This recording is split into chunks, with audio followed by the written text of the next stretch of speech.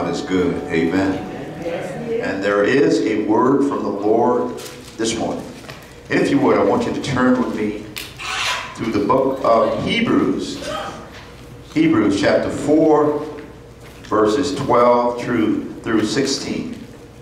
Hebrews chapter 4, verses 12 through 16.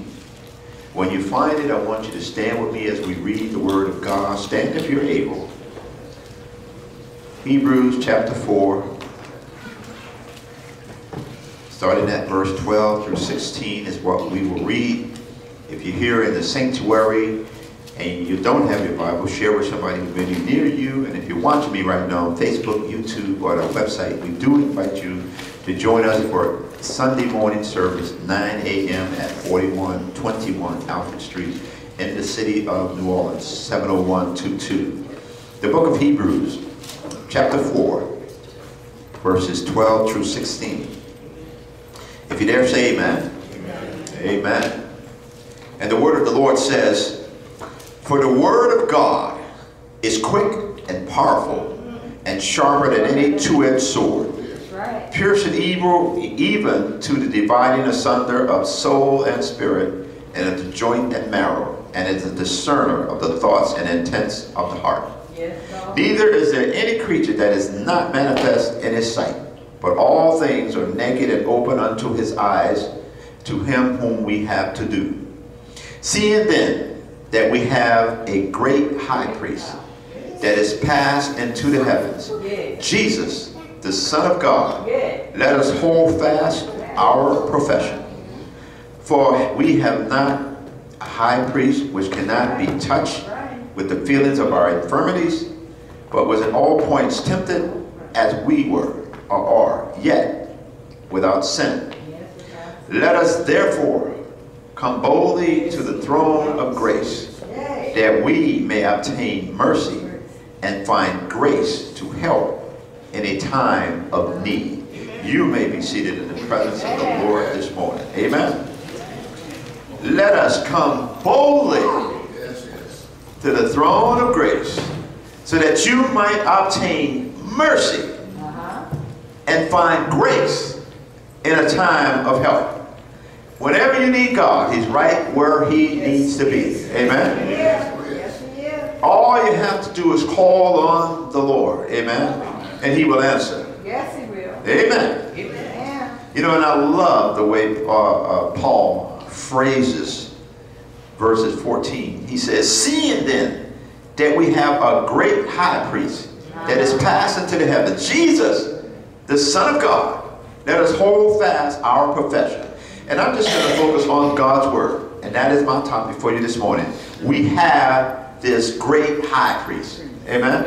Right. We have this great high priest. And this high priest is Jesus. Amen. Yes, Anybody know that Christ is all you need? Amen. yes. We have a great high priest. Great high.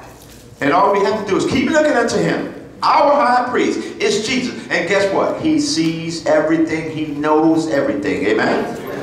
No creature is hidden from his sight. Amen. All things are open and laid out in the open. God sees all. God knows all. And God loves you. God cares about you. Amen. Oh, thank you. You know, you might feel like you're walking through a desert of discouragement. But I'm telling you this morning that Jesus is an oasis of blessings. Amen. Oh, yes. So don't be discouraged. Be encouraged. God has given us a high priest. Thank you. A great high priest. Yeah. You know, he's safe and he's secure and he's your Savior. Oh, yes. Jesus said, "No man enters the Father except through me. I am the way, the truth, and the life." Amen? You can trust the word. Every single word that Jesus ever said, you can trust it. Yes. Everything Jesus said, you can believe it. Amen. Now, I know sometimes we will have questions. Sometimes we'll have debates about the word of God, but never debate or question Jesus' word. Amen? Amen. What he says, he means it. That's right. Yes. The word of God can discern your thoughts. Oh, yeah. The word of God can discern your heart and your intention. And that's the reason why, that's what God judges you by. God looks deep inside and he judges your heart. He judges what's on the inside of you. Amen? That's the reason why Jesus said, it's not what goes into a man that will defile him, No. He said, it's what comes out of your mouth. That's what will defile you. Yeah. We were talking about this morning about how people say things. And, you know, it's what defiles you. How you say something, what you say is the thing that will defile you. Not what goes in a man. And that's what Jesus' word. Those are not mine. Those are Jesus' word. It's not what goes in you. It's what comes out of you that will defile you. That's right. Yeah. God knows your heart. And guess what? God judges your heart. Yes, he does. As a matter of fact, in verse 13 it says, neither is there any creature that is not manifest in his sight. Nothing is moving around that God don't know about. That's right. Nothing is happening that God don't know about. Amen. And there's so many things that are happening in the world today. It makes us ask the question sometimes, and people will say that. Well, where's God? Where was God when this happened? God was right where he needed to be. No. God is sitting on the throne. Yes, he is. And we hear it a lot. Well, God is getting ready to move. God is getting ready. God is staying right where he is. You know, God is our King. He was our Lord. Amen. He is the Creator.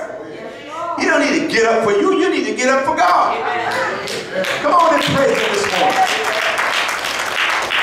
And the King is going to get up and come to you. You get up and go to the King. Yeah. Exercise faith. And when you show faith, show your faith with confidence. That's the reason why the Bible said, come boldly before the throne of grace. Amen? Because the word of God is quick, powerful, and sharper than any two-edged sword. And let me tell you something. The word of God cuts both ways. Yeah. It is a double-edged sword. But I want you to understand this morning that we have this great high priest. You know, and I call him Jesus. Amen. Yes. Jesus can feel your pain, and he knows what you're going through. Our high priest have gone through some of the same things we have gone through. He was despised by people. Some of y'all despised by folk. Amen. Yeah. But he was despised. He was rejected of men. He was a man of sorrow. He was acquainted with grief, and he knew that our faces from him. He was despised and he was esteemed not. But the Bible says, surely he bore our griefs. Yes, he did. And he carried our sorrow. And we esteemed him to be stricken, smitten of God, and afflicted. But I want you to know that he was wounded for our transgression. He was bruised for our iniquity. And the chastisement of our peace was upon him. But by his stripe we are healed. Somebody ought to praise God this morning. So God went through some of the things you went through. Amen. In the form of a man. You know, our high priest is acquainted with the kind of grief and sorrow that we've come to know. Yes, sir. He was acquainted. He knows about it. Amen. He's not telling you about something he didn't go through himself. Yes. You know, that's the reason why sometimes we'll tell you and we encourage you. We used to do it with a little song we used to sing. Have a little talk with Jesus. Amen. Tell him all about your problem. Yes. He'll hear your feeble cry. And he'll answer by and by. Amen. Just have a little talk with Jesus. It'll make it right. Amen. Yeah, praise him this morning. The word of God is quick, it's powerful, and it's sharper than any two-edged sword. And the word of God said, if you abide in me, and my words abide in you, then you shall ask whatever it is you will, and it shall be done unto you. And that's the reason why I'm always trying to teach you. When you're praying to God, pray your prayers in the name of Jesus. Amen? Yeah. Jesus said, whatever you ask in my name, you will get it. That's right. God will answer your prayers. Yes. But you got to pray in the name of Jesus. Right. He's your intercessor. Yeah. You know, and sometimes we'll go there, God bless me. Well, then God hears that. But do it correctly. In the name of Jesus, Lord, help me. In the name of Jesus, Lord, guide me. In the name of Jesus, Lord, teach me. In the name of Jesus, Lord, provide for me. In the name of Jesus, Lord, take care of me. In the name of Jesus, Lord, bless my family. In the name of Jesus, make a way out of no way. He may not come when you want him to come, but he's always on time. Somebody ought to praise God this morning. The Bible says in the scriptures that we read this morning, it says that we have a great high priest that has passed through the heavens. You know, in other words, when you think about something, you know, there's a scripture that tells us that he dreamed and behold a ladder that was set upon the earth, and on top of it, it reached into the heavens, and behold, the angels of God were ascending and descending on it. That was Jacob's dream. Jacob's ladder, climbing Jacob's ladder. What Jacob was trying to get us to understand is that God is in the heavens and God is in the earth. God's angels is moving back and forth, taking your prayers, taking all the blessings of God. Take your prayers up to God and take God's blessing back down to you. So Jesus is our high priest who's doing the same thing. Amen. He sits right now at the right hand of the Father, interceding on your behalf. He looks into the earth. He sees what you're dealing with, and he takes your prayers into the King. He's right there sitting next to God Almighty. And God, he will intercede on your behalf. He will bring about the blessings you need in your life. You just got to keep on trusting in the Lord. Amen. That's Jacob's dream, but that's God's prayer. That's God's working for us. He's working for us. He's praying for us. He's interceding for us. Amen? As a matter of fact, Jesus once told Peter, he said, you know, Satan is looking to sift you like wheat. Right. Amen? In other words, Satan is looking to destroy you. And even though Peter was walking right there with Jesus, he was taught, handpicked by Jesus. But Satan would still had his eyes on him. And that's the reason why I tell you, sometimes when you decide to give your life to Jesus, you know, we had some people, my young people here were just baptized in the Lord, gave their life to Jesus. Amen. You didn't do nothing but make that devil mad. Amen. Right. But don't you worry about the devil, because he has no place in your life. Amen. Jesus is stronger than the devil. Amen. He has nothing on you. You know, and when you accept Jesus Christ as your Lord and Savior, that's great spiritual insurance. Amen. Your place, your seat is already reserved in God's kingdom. You don't have a thing to worry about. Amen. The devil can't touch you. Amen. And but what I'm saying is, Jesus said, I'm going to pray for you, Peter. And I'm going to make a way for you in the midst of everything that's going on. That's what Jesus is doing for every single one of you this morning. Thank you, Lord. He's interceding on your behalf. He's making sure that Satan does not sift you like flour. But I'm telling you, he's going to come. He's going to challenge you. He's going to try to discourage you. Amen. That's why he brings all those kind of obstacles in your life. But every obstacle that comes in your life, you look at that obstacle as an opportunity to get closer to God. Amen. Come on and praise him this morning. Why? Because we have a great high priest. A great high priest. Jesus Christ, our Lord and Savior. Jesus is the high priest for the believer. Because there's, you know, when we find that we trust in Jesus, he becomes our connection to God. You know, and he keeps us connected to God, you know, and he has compassion for us. Amen. As a matter of fact, think about what Jesus went through. You know, sometimes, you know, you may struggle with problems in your life. You know, some of us struggling sometimes to pay the rent. Some of us are struggling to pay our mortgages and something. But Jesus knows all about that. Amen. You just keep on trusting him. Amen. And the reason why I'm saying that is because Jesus himself, he went through stuff like that. He was homeless. As a matter of fact, he said foxes have holes, birds have places that, you know, to lay their nest, but the Son of Man has nowhere to lay his head. Yeah, he didn't have a house. He just went from place to place, and wherever he would lodge is where he lodged. Amen. But he was about the business of his Father. He was about the business of taking care of those born again believers. Amen. That's what he was all about. You know, so he was homeless. He understood the problem of being without a home. Amen.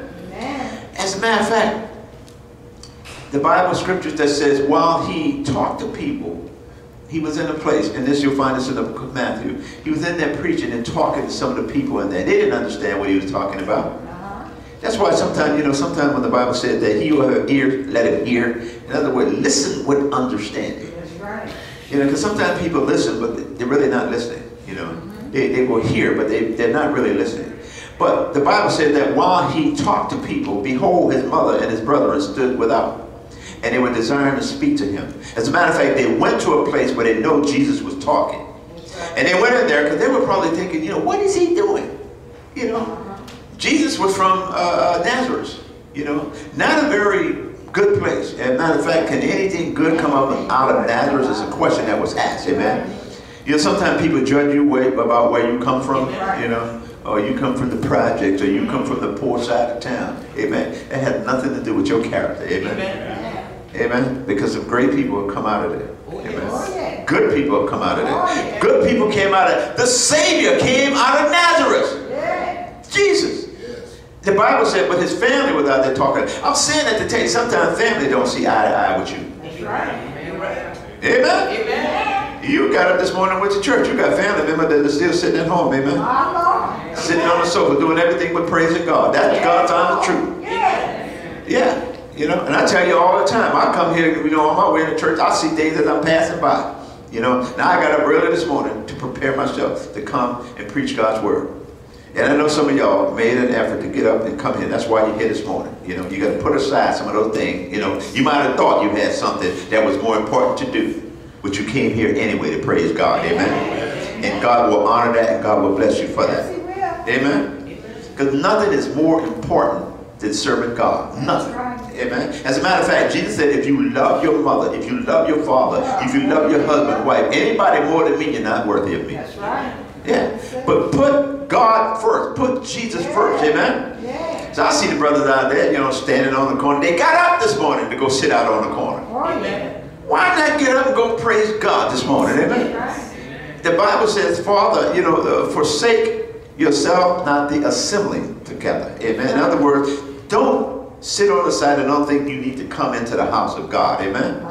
You can't do it by yourself. You need God. Amen. And God will bless you for what you're doing. Yes, it will. Amen. None of this is going, you know, unnoticed by God. He notices everything. He watches everything. We make an effort to do all kinds of things in this world. Amen.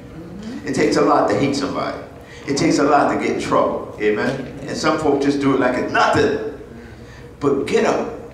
Praise God. And even if you get up and if you're feeling bad and you can't make it to church, you make it to God. Amen. Just be right there in this presence. Lord, have mercy on my soul. In the name of Jesus, bless me.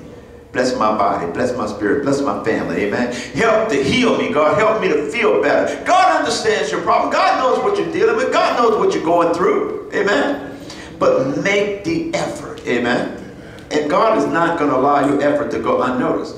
As a matter of fact, that's the reason why his family was there. Because his family, in some cases, didn't understand what he was actually doing.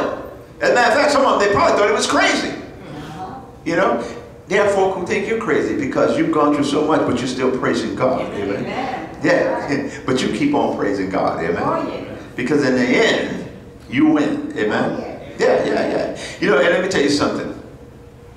When it was all said and done, as a matter of fact, when it was all said and done, that the scriptures of the prophets might be fulfilled, then all of his disciples forsook him. In other words, they fled. And you'll find that in the book of Matthew. In other words, the disciples that he picked, on the night when they realized that Jesus was about to be crucified, they left him. Yeah, in that garden, at Gethsemane, they left him. Brother Rashad, they were standing there with Jesus, promising him that we're going to be with you, we're going to stand with you, we will fight with you, we will die with you. And soon as trouble came, they all scattered. Everybody that you start out with, you will not finish with. Amen. Yes. Amen. And you know, that sometimes people will try to buck you up and tell you, oh man, just go in there and do this. You know, they're not going to be with you when you're in the middle of some trouble. When trouble comes, they'll walk away from you. No? They got friends, they got family, they got some people you thought that was close to you. The minute trouble happens, they walk away from you. Amen. You find yourself standing out there all by yourself. But you're never alone. Amen. When you have Jesus. Because the Bible says he's always watching because he loves you, he cares about you. He's going to always be there with you. And that's the reason why the Bible says we have this great high priest. Amen. And the high priest told us, he said, greater love had no man than this, that a man would lay down his life for his friends. And I call you friends. Oh, yeah. The high priest, this great high priest that we have, calls us his friend. And Jesus said, no greater love will you find than one who would do that. That he's willing to lay down his life for you. Everything Jesus did was for you. Amen. You know, so I'm here to tell you this morning that we have a great high priest. He can help you overcome gossip with the gospel. Amen. Because when folks start talking about you, don't you worry about that. God knows your heart. Amen. Don't let that stop you. You can endure pain because of his compassion. Because Jesus has so much love and compassion for you, and he will help you overcome the pain and agony that you're going through. You got to just trust in him. You know, he will help you to get through the mess you're going through, because he will edify your mess with his message. And his message is love. The Bible says, he said, the two greatest commandments that you can hang all the laws and all the prophets on is number one, to love God with all your heart, with all your mind, with all your soul. And then love your neighbor as you love yourself. These two, hold these two prophets, hold these two commandments. Amen? And I'm telling you that when you hold on to God, you will find that you are not rejected, but you are protected by Jesus, a great high priest. Somebody praise God this morning. Amen? And I love that verse that says, therefore let us draw near with confidence to the throne of grace, so that we might obtain mercy and find grace in a time of help. Our high priest commands us. He instructs us to come boldly before the throne of grace. Amen. Come boldly before the throne of grace. And sometimes when we're talking about and we're trying to get people to come to Jesus, sometimes people are a little afraid of that. And the reason why they're afraid, not that you have a physical fear, but sometimes people are worried about what people will think about them. You know? They don't want to come to Jesus because they say, if I go to Jesus, people are going to look at me. And they're going to look at you anyway. Amen. Now, I don't want to go to Jesus because they're going to start talking about you. Oh, he thinks he's all that. Yes, you are all that. Amen. Because you become a child of God. And now you want the world to know that you are a child of God. For I am not ashamed of the gospel of Christ. Amen. Anybody here, are you ashamed of the gospel of Christ? Come on and praise him this morning. God sent Jesus in this world to improve the spiritual and vital signs of all of God's people. Amen. That's why God wants to. Jesus is vital to your life. He's vital to your body. He's vital to your spirit. He's vital to your soul. Your spiritual temperature has got to be right with God. So when God takes your temperature, your spiritual temperature, when he's asking, because the Bible said that there is no in between. Amen. You cannot be lukewarm with God. Amen. You got to either be in or you're out. Amen. Jesus said you're either with me or you're against me. Those were his words. You're with me or you are against me. You know, there is no lukewarm. There's no hot or cold, because he said if you're anything in between that, I will spew you out of my mouth. That's right. Jesus said, I don't need you. You got to be with me. You got to be here. You got to be all in with Jesus. Amen. Jesus said, whoever is not with me, they're against me. Somebody needs a high priest this morning. Somebody needs a high priest working in their life this morning. Somebody's going through some problems this morning. Somebody needs God this morning. Somebody needs Jesus operating in their life this morning. You got to praise God this morning. Amen. He sympathizes with our weaknesses sometimes. As a matter of fact, the Bible says in 1 Timothy said there is one God. There's one mediator between man and God, and that's the man Jesus Christ. Amen. He is your high priest. He's all you need. There's no middleman anymore. There's Jesus. Amen. The high priest. Amen. I know sometimes some people will tell you that. You know, all you have to do is this. If you could do it by yourself, you know, you wouldn't have any problems in this world. If you had made yourself, you wouldn't have any problems in this world, but you didn't. And you need God to fix it. Amen. And sometimes you just got to bring it to God and leave it there. That's right. When we say let go and let God, that means when you pray to God about something, leave it stay right there with God. And then just hold on with confidence and patience and wait on the Lord to fix it for you. Amen. Yeah. He can fix it. Amen. And I know what I'm talking about, because I know the thing that God has done for me. Amen. Amen. Amen. I was baptized when I was 12 years old. Amen. And I knew I wanted to get baptized. Amen. They didn't nobody had to tell me. I knew that's what I wanted. I wanted God working in my life. I used to pray for things that I didn't even understand. You know what I'm saying? You know, and sometimes we, you know, I had complexes in my life when I was young. Sometimes I didn't think that I was good enough. I didn't think I was qualified enough. I didn't think I was strong enough. I didn't think I was fast enough. But everything I thought I wanted, I used to ask God about it. You know. And I grew up in a family where my brothers, you know, I had 5 brothers. And all my brothers, even my youngest brother. And you know, sometimes when you're a young kid, you know, you want to grow up real fast. You know, but you just got to take your time, amen. See that beard you got, Brother Rush? I always wanted one of those when I was a young boy. Amen. And every one of my brothers had hair in their face. And somehow we think, when you're thinking like that as a young man, you know, you're thinking that that will make you a man. I wanted a mustache. My younger brother had a mustache before me. My younger brother had a beard before me. You know, I was 2 years into college before I had any hair in my face. I'm serious. I was just growing up, my face, nothing. And every time when I was a little boy, I would go in there, before I was 12 years old, looking in the mirror every day, looking for the little peach fuzz. Because I thought that was going to make me the man I need to be. Amen? And I'm looking at my brother, I'm like, oh, let him got hair and sideburns and beards and all this kind of stuff. My face clean.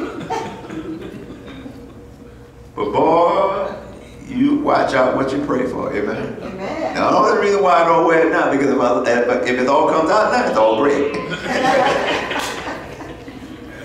And I'm not wearing just for men.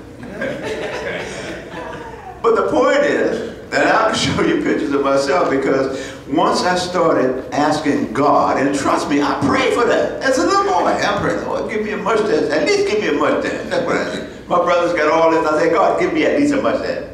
And poof, God, my mustache was thicker than any of my brothers. As a matter of fact, if I let it grow out, you think I got a big caterpillar on my lip.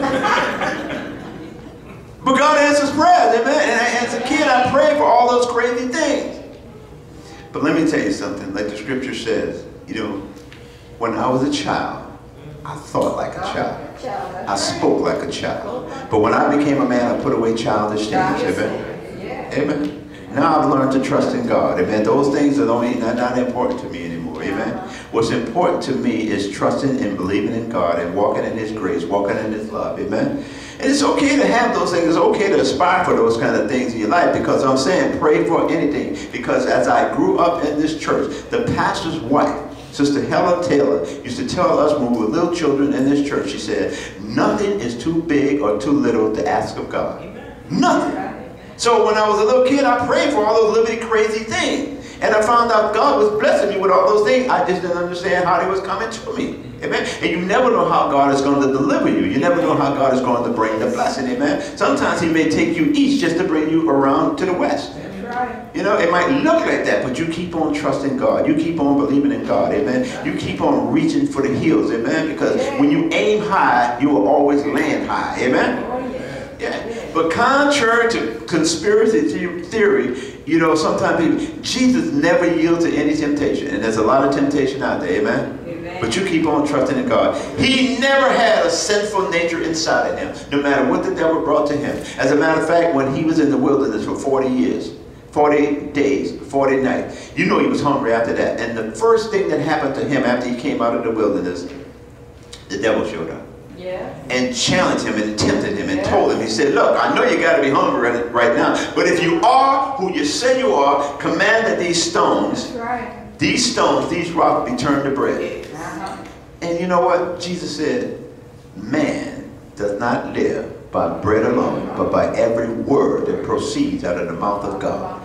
And I'm here to tell you this morning, you can trust in the word of God. Amen. That's all you need. Amen. He said, you know, trust in me. Amen. You got to trust in Jesus, who committed no sin, who never yielded to the temptation of the devil. You know, He suffered all day long out on that old rugged cross. He was buried in a borrowed tomb. In 3 days, for He was out there hanging, amen, on that cross, hung high and stretched wide. But when He was dead, they put Him in a borrowed tomb. But I'm here to tell somebody this morning, early one Sunday morning, He rose up with all power and glory. And now He's sitting there at the right hand of God, all sympathetic, all compassionate, and He's everything you need. He's the privilege. It's a privilege to come boldly before the throne of grace. Our high priest said, ask and it shall be given to you. Seek and you shall find it. Knock and the door shall be open. Keep trusting in God this morning. Come on and pray this morning, y'all. I'm going to say this, y'all.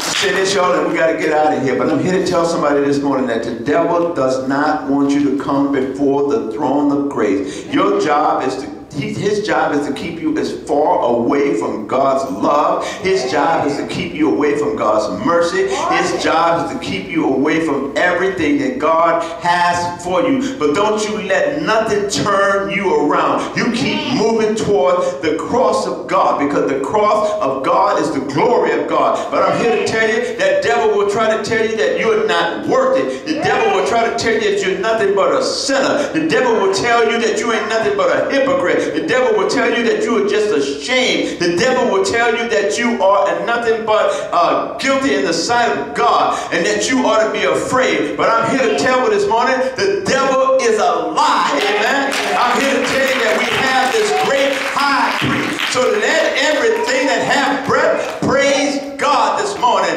Just like Peter, he said, upon this rock I will build my church, and the gates of hell will not prevail against it. The gates of hell will not prevail against you this morning. I'm here to tell somebody we have a great high priest. He may not come when you want him to come, but he's always on time. I'm talking about a high priest. Somebody was paralyzed for 34 years, but healed in an instant because of a great high priest. Somebody was blind since their birth, but they were healed in an instant because of a great high priest. Somebody was suffering with an issue of blood for 12 years, but they heard Jesus was walking by, and they said in their own mind, if I could just touch the hem of his garment, I know that I would be made whole. And they were made whole in an instant. I'm here to tell you that Jesus, that they hung high, stretched him wide, rose up from the grave because the grave couldn't hold him. He overcame death itself.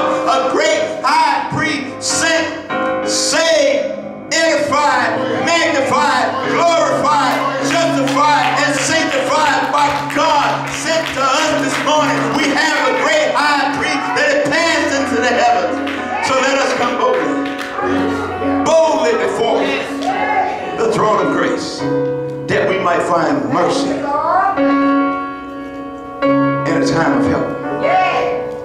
I don't know about you, but I love the Lord. Yes, sir. Yes, sir. He heard my cry. And I know that God loves you. Oh, yes. I know that God cares about you. The Bible says, let not your heart be troubled. If you believe in God, believe also in me. He said, for in my Father's house there are many mansions. He said, I go to prepare a place for you. And if I go and prepare a place for you, I will come again and receive you unto myself. And that where I am, Jesus said, you will be also. God said it. I believe it. That settles it.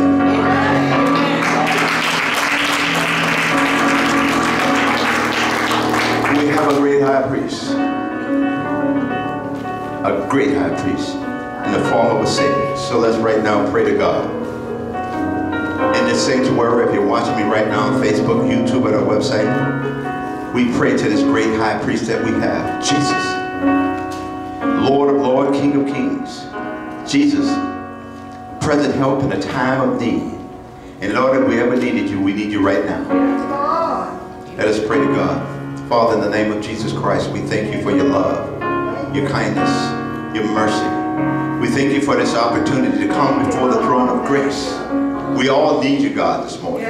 We need you like we've never needed you before, God.